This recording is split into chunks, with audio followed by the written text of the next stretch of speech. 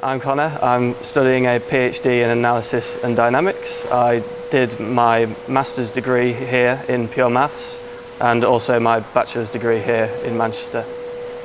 So I really enjoyed doing my bachelor's degree and wanted to take it a bit further. So I figured that a master's would definitely be the right choice, and I also really enjoyed Pure Maths, so I figured this would be a very good choice for me to do.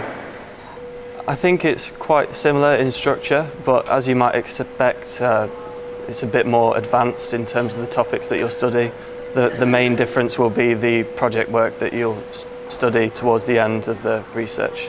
The most interesting part was definitely the project and the dissertation, but at the same time it was also quite challenging because it was quite different to what I'd done before in the bachelor's degree.